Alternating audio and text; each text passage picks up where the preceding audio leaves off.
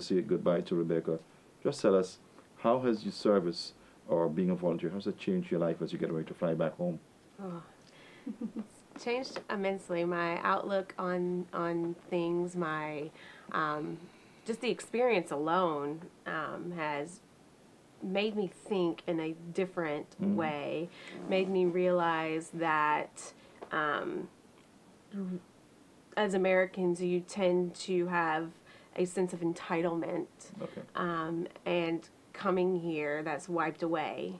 And like in working with the students and teachers here, there is no sense of entitlement from them, and it's refreshing, and it changes your thought process and changes it changes your life. I'm not going back the same Rebecca as I came, but I feel like I'm going back a better person and a better version of myself. So there's naturally a readjusting there. You're Yes. readjusting. Yes, there's going to be a readjusting. I'm not exactly sure what it's going it's to gonna feel be. like. Yeah. I've talked to people that have already done it, and I know Curry has done it as well.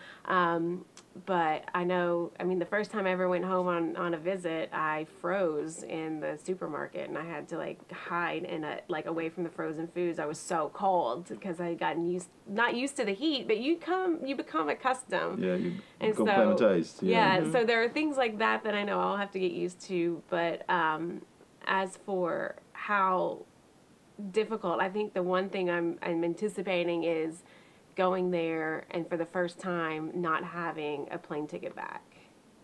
And so knowing, like, I get there and I'm there. Okay. So you may have to pinch yourself up. You would have woken the first morning and realize I'm in a different territory. Yes.